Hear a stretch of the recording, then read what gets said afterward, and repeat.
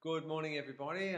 Please join us this morning for our Holy Communion service, this Wednesday morning, knowing the Lord's with us. So we'll just hand over to Cheryl and she'll lead us in First Order Holy Communion. So we're on page 101 of our prayer books. The Lord be with you. And also with you. Let us pray. Almighty God, to whom all hearts are open, all desires known, and from whom no secrets are hidden, cleanse the thoughts of our hearts by the inspiration of our Holy Spirit, that we may perfectly love you and worthily magnify your holy name. Through Christ our Lord. Amen. It might be best if you guys mute yourselves. It's just going to make it a little bit easier. We're on a time delay, so YouTubers are getting a bit of a garbled. Yeah. And over the page 102. Hear, O Israel, the Lord our God, the Lord is one. You shall love the Lord your God with all your heart and with all your soul and with all your mind and with all your strength. Jesus said, this is the great and first commandment, and a second is like it. You shall love your neighbour as yourself. Lord, have mercy on us and write your law in our hearts by your Holy Spirit. Almighty and everlasting God, give to us the increase of faith, hope and love, and that we may obtain what you promise. Make us to love what you command. Through Jesus Christ our Lord. Amen. Amen. And now we have the reading. Well, we'll have the psalm. Oh, the psalm. We'll start with the psalm. Psalm 19, verses 1 to 6, and that's on page 239. Page 239, Psalm 19, verses 1 to 6. And we'll read this in alternate verses. The heavens declare the glory of God, and the firmament proclaims his handiwork. One day tells it to another, and night to night communicates knowledge. There is no speech or language, nor are their voices heard.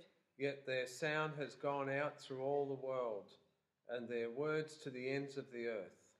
There he has pitched a tent for the sun, which comes out as a bridegroom from his chamber, and rejoices like a strong man to run his course. Its rising is at one end of the heavens, and its circuit to their farthest bound, and nothing is hidden from its heat. And we'll come now to our reading.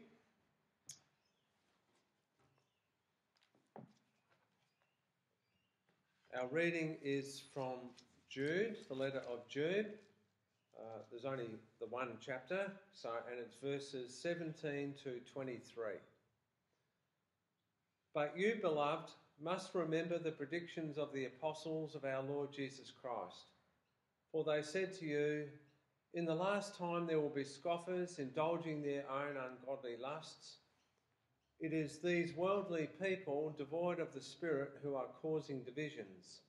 But you, beloved, build yourselves up on your most holy faith. Pray in the Holy Spirit. Keep yourselves in the love of God. Look forward to the mercy of our Lord Jesus Christ that leads to eternal life. And have mercy on some who are wavering. Save others by snatching them out of the fire.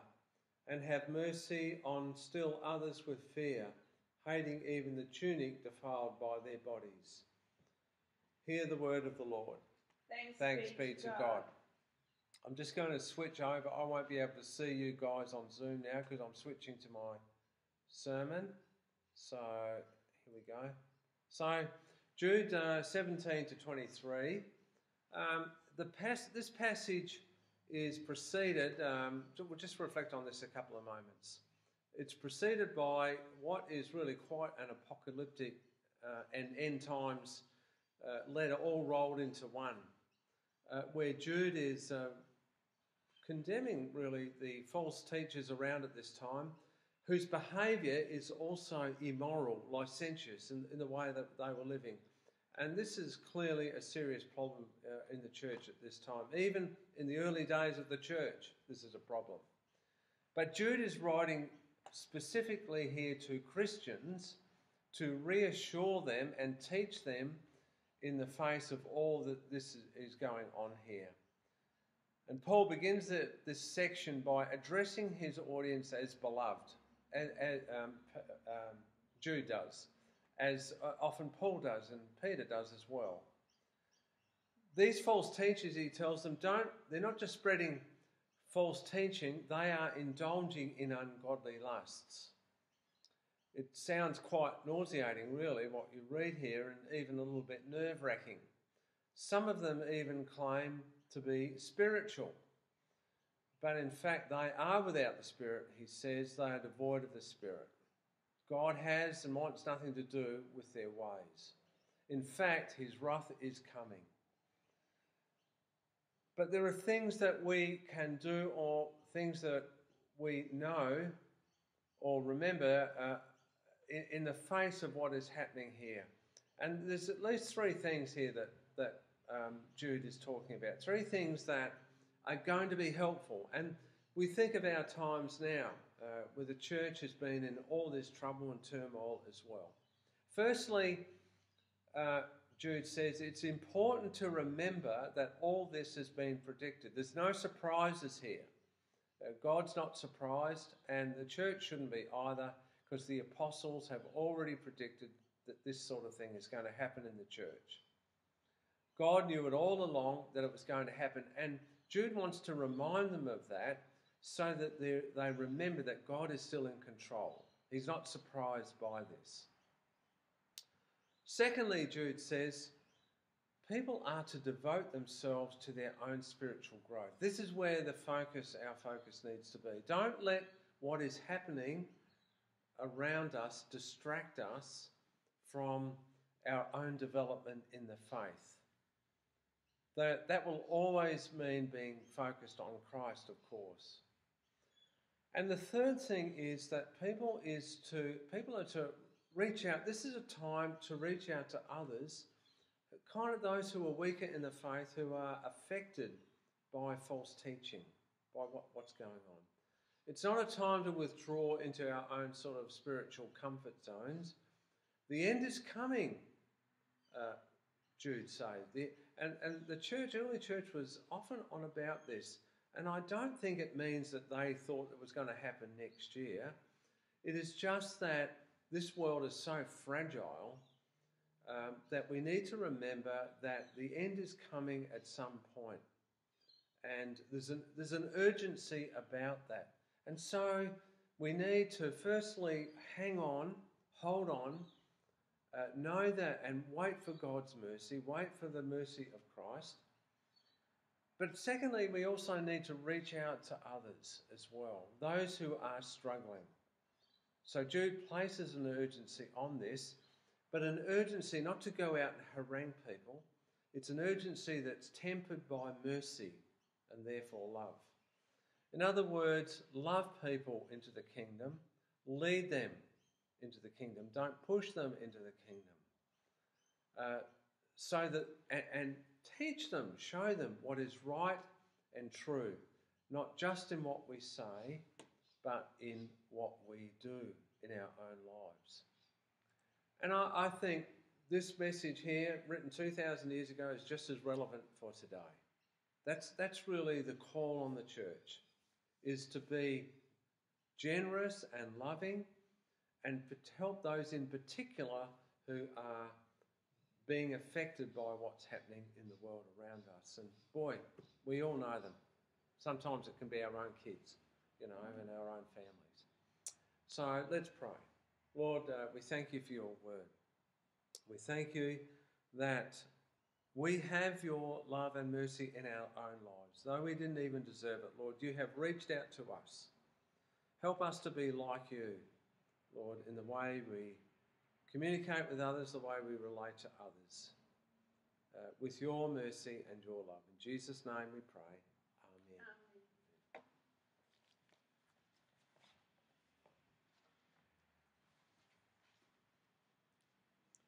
And at point 11 on page 103, we say together, We believe in one God, the Father, the Almighty, maker of heaven and earth, of all that is, seen and unseen. We believe in one Lord Jesus Christ, the only Son of God, eternally begotten of the Father, God from God, light from light, true God from true God, begotten not made, of one being with the Father. Through him all things were made. For us and for our salvation he came down from heaven, was incarnate of the Holy Spirit and the Virgin Mary, and became truly human. For our sake he was crucified under Pontius Pilate. He suffered death and was buried. On the third day he rose again in accordance with the Scriptures. He ascended into heaven and is seated at the right hand of the Father. He will come again in glory to judge the living and the dead, and his kingdom will have no end. We believe in the Holy Spirit, the Lord, the giver of life, who proceeds from the Father and the Son, who with the Father and the Son is worshipped and glorified, who has spoken through the prophets. We believe in one holy Catholic and Apostolic Church. We acknowledge one baptism for the forgiveness of sins. We look for the resurrection of the dead and the life of the world to come. Amen. Let us pray for all people and for the Church throughout the world. Almighty and ever-living God, we are taught by your holy apostle to make prayers and supplications and to give thanks for all people. We ask you in your mercy to receive our prayers which we offer to your divine majesty. We pray that you will lead the nations of the world in the ways of righteousness and peace. We lift up to you the United States of America, with 7 more days until their election. Lord, we pray for a peaceful election so that people won't feel like they're under oppression when they go to the voting areas. And Lord, we pray for your protection on that nation as they wait until the Electoral College cast their votes and as they wait for the inauguration on the 20th of January. And we pray, Lord, that you will guide the rulers of all the nations with wisdom and justice for the tranquility and good of all. Bless especially your servant Elizabeth, our Queen, her representatives and ministers, her parliaments, and all who exercise authority in this land. Lord, we thank you for Daniel Andrews, our Premier, and we pray for Scott Morrison, our Prime Minister. Lord, we pray for all the Premiers and for the National Cabinet as they meet to decide when and how to open up borders and reunite our great country as one. Grant that they may impartially administer justice, restrain wickedness and vice, and uphold integrity and truth. We beseech you to inspire continually the universal church with the spirit of truth, unity and concord, and grant that all who confess your holy name may agree in the truth of your holy word and live in the unity and godly love. Give grace, Heavenly Father, to all bishops and other ministers. Lord, we uphold our Bishop Paul, our Archbishop Philip Freer, and all the local ministers caring for people in this time of COVID, in whatever shape that takes in each locale. Lord, we pray that by their life and doctrine, they may set forth your true life-giving word and rightly and duly administer your holy sacraments. And to all your people, give your heavenly grace, and especially to this congregation here present, that they may receive your word with meek hearts and due reverence, and serve you in holiness and righteousness all the days of their life. We ask you of your goodness, Lord, to comfort and sustain all who in this transitory life are in trouble, sorrow, need, sickness, or any other adversity. Lord, we lift up to you Melissa and her family as they mourn the loss of Melissa's mother.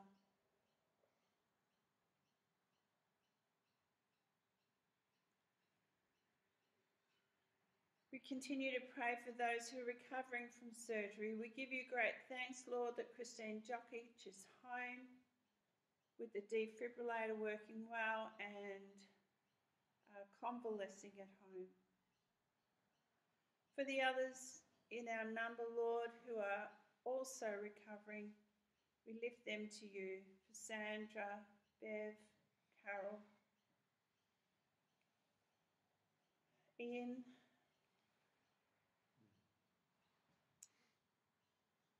and Lord, we think of those who are having treatment. For Mary's brother, Pat John.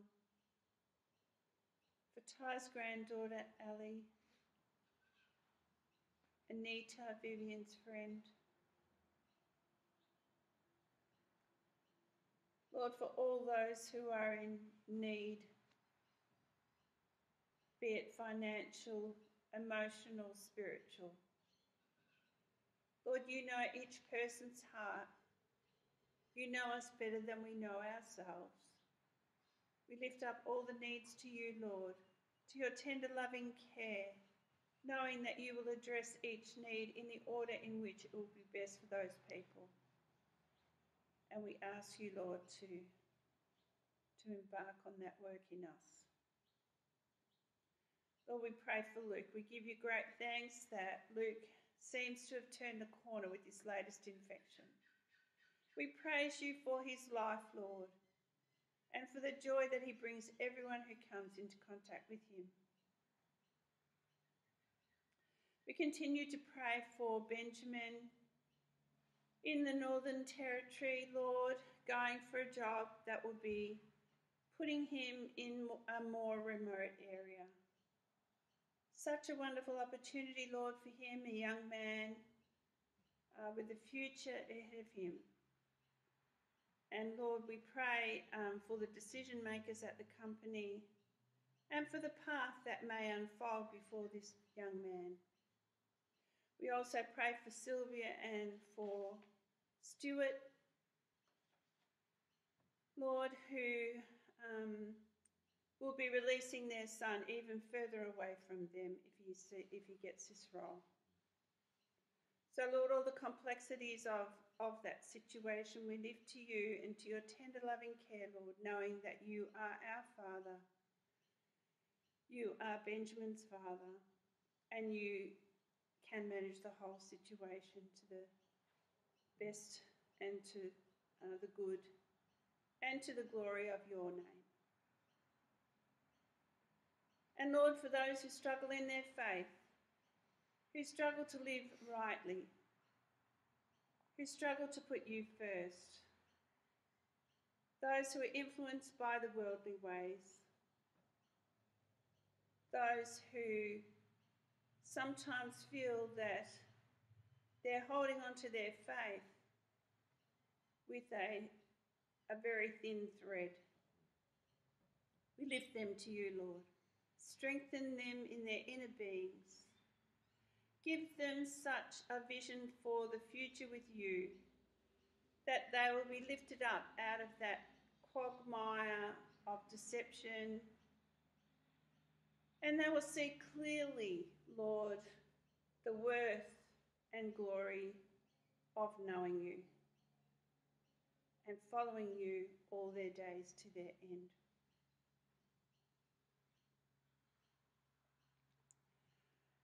We also bless your holy name for all your servants who have died in the faith of Christ. Give us grace to follow their good example, that with them we may be partakers of your heavenly kingdom. Grant this, Father, for Jesus Christ's sake, our only mediator and advocate. Amen. And let's do our...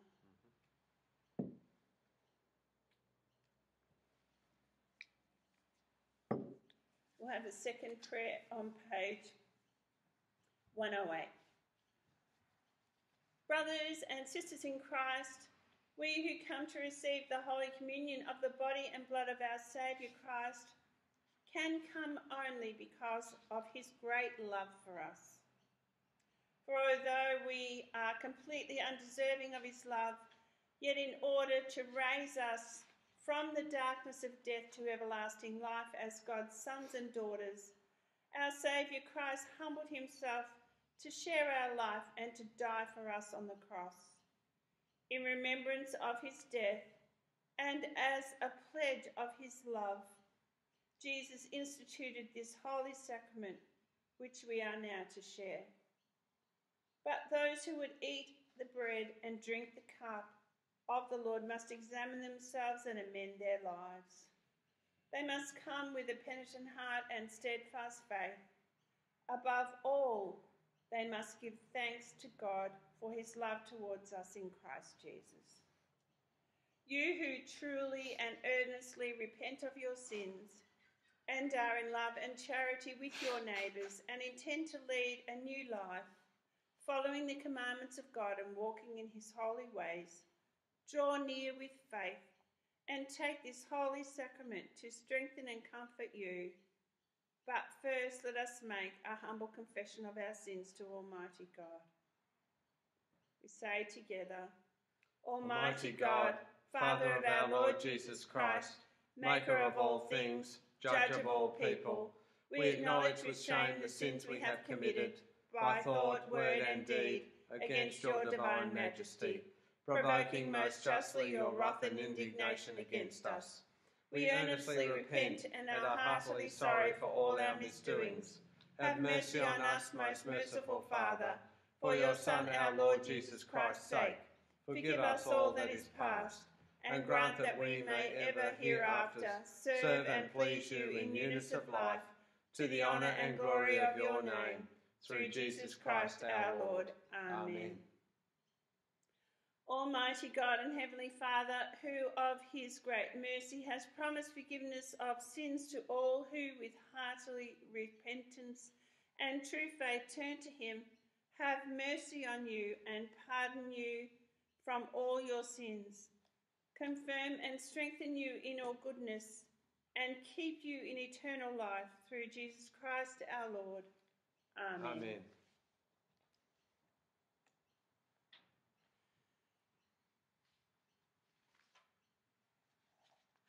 And if anyone sins, we have an advocate with the Father, Jesus Christ the righteous, and he is the perfect offering for our sins.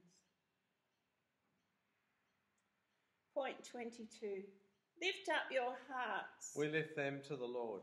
Let us give thanks to the Lord our God. It is right to give our thanks and praise. It is indeed right and our bounden duty that we should at all times and in all places give thanks to you, Lord, mighty Creator and eternal God.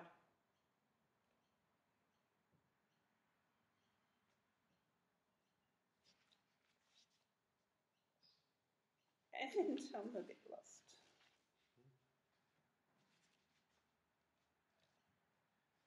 And then we just go to page 112.24. Correct? No, well, you can say that. Oh. Yeah. Therefore, with angels. Oh, okay. Therefore, with angels and archangels and with the whole company of heaven, we proclaim your great and glorious name, evermore praising you and saying, Holy, holy, holy Lord, God of hosts. Heaven and earth are full of your glory. Glory to you, O Lord Most High. You can say that because it's Jude's feast day. Oh, good. Feast day of St. Jude.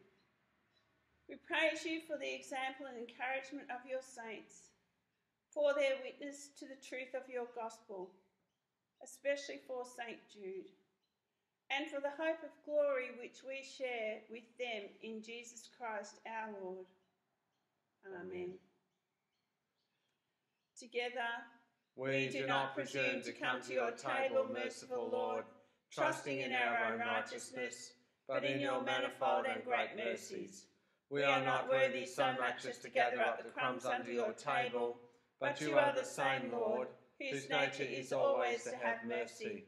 Grant us therefore, gracious Lord, so to eat the flesh of your dear Son, Jesus Christ, and to drink his blood, that we may evermore dwell in him, and he in us. Amen. All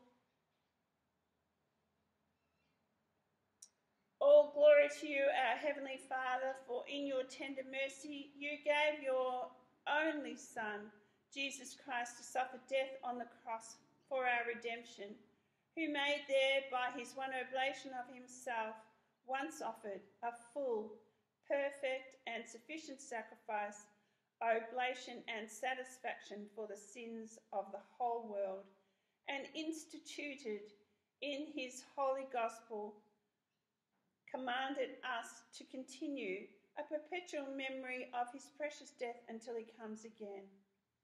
Hear us, merciful Father, we humbly pray, and grant that we who receive these gifts of your creation, this bread and this wine, according to your Son, our Saviour, Jesus Christ's holy institution, in remembrance of his death and passion, may be partakers of his most blessed body and blood, who on the night he was betrayed took bread. And when he had given you thanks, he broke it and gave it to his disciples, saying, "Take, eat. This is my body, which is given for you. Do this in remembrance of me." Likewise, after supper, he took the cup. And when he had given you thanks, he gave it to them, saying, "Drink from this, all of you. For this is my blood of the New Testament, which is shed for you and for many for the remission of sins. Do this as often as you drink it in remembrance of me." Amen. Amen.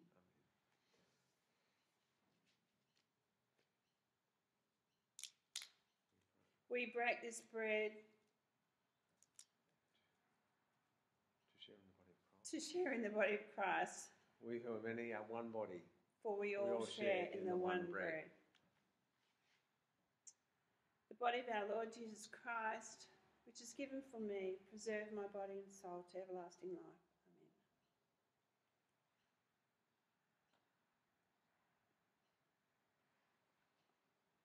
Blood of the Lord Jesus Christ, shed for me, preserve my body and soul to everlasting life. Amen.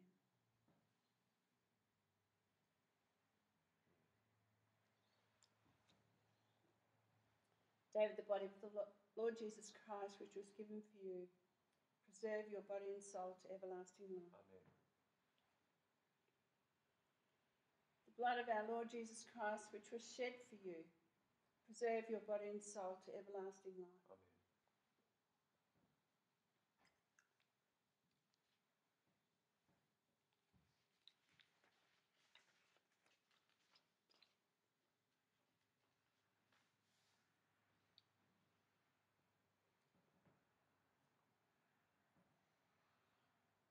Now we say together the Lord's Prayer, top of page 114. Our Father in heaven, hallowed be your name. Your kingdom come, your will be done on earth as in heaven. Give us today our daily bread. Forgive us our sins, as we forgive those who sin against us. Save us from the time of trial, and deliver us from evil. For the kingdom, the power, and the glory are yours, now and forever. Amen. And on the top of page 115. Almighty and ever-living God, we heartily thank you that you graciously feed us who have received these holy mysteries with the spiritual food of the most precious body and blood of your Son, our Saviour Jesus Christ, and thus assure us of your favour and goodness towards us, and that we are true members of the mystical body of your Son, the blessed company of all faithful people, and also heirs through hope of your eternal kingdom, by the merits of the most precious death and passion of your dear Son. And we humbly beseech you, Heavenly Father, so to assist us with your grace, that we may continue in that holy fellowship and do all such good works as you have prepared for us to walk in. Through Jesus Christ our Lord, to whom with you and the Holy Spirit be all honour and glory, world without end. Amen. We say the Gloria together. Glory to God in the highest, and peace to his people on earth. Lord God, heavenly King, almighty God and Father, we worship you, we give you thanks, we praise you for your glory. Lord Jesus Christ, only Son of the Father, Lord God, Lamb of God, you take away the sin of the world, have mercy on us. You are seated at the right hand of the Father, receive our prayer. For you alone are the Holy One, you alone are the Lord, you alone are the Most High, Jesus Christ, with the Holy Spirit, in the glory of God the Father. Amen. And the peace of God which passes all understanding, keep your hearts and minds in the knowledge and love of God and of his Son Jesus Christ our Lord, and the blessing of God Almighty, the Father, the Son, and the Holy Spirit be amongst you and remain with you always. Amen. Amen. Go in peace to love and serve the Lord. In the name of Christ. Amen. And So we have a couple of notices. Yes, go ahead. So we've got a notice about the op shop. We've had some inquiries about opening the op shop, but the diocese has prohibited people being on the property during the COVID lockdown. Therefore, we haven't been able to make the op shop COVID safe. There are things that need to be done, and there are things that need to be sorted out. So that could take some time. So the notice is now that the op shop will not be open until we let you know. Well, we'll let it's gonna people be know opening. when it will be open. Yeah. So. Yeah, so that's just the way it's turned out, and it can't be open until it's COVID safe. There's a few things to do. Yeah. So we say farewell to our people on YouTube. The Lord bless you today. See you later. Bye. Bye.